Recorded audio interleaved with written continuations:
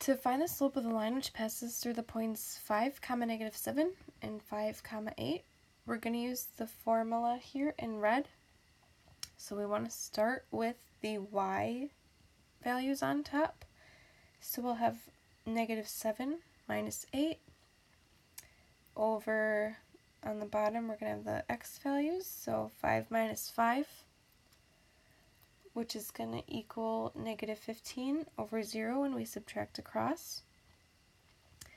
But we can't divide by 0, so this solution for the slope here is undefined.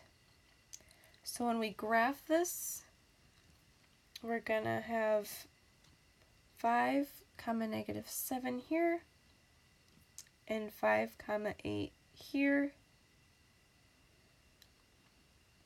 And you can see that we're going to have a vertical line, which is what an undefined slope looks like.